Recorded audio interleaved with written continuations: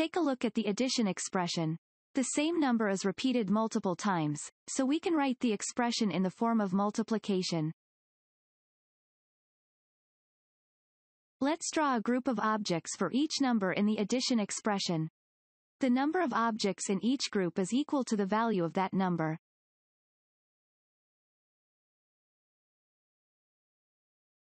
Count the number of groups and write it down.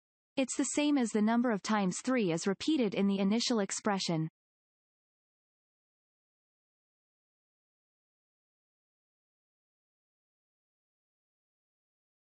Next, count the number of rows and write it down. Notice that the second factor is actually the value of the repeating number.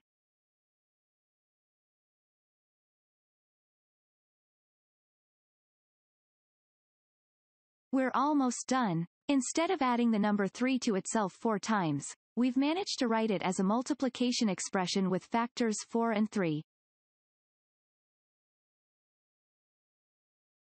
Finally, the only thing that's left is to multiply the numbers or count the objects we have drawn. Both will give the same final result.